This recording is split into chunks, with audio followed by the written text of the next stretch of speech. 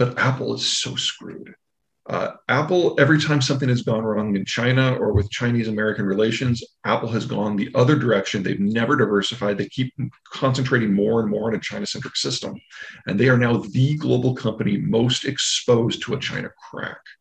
They've taken no intermediate steps to mitigate the problems that are coming. So I can see the entire Apple ecosystem just disappearing for 4 or 5 years until such time as the supply chain can be rebuilt somewhere else.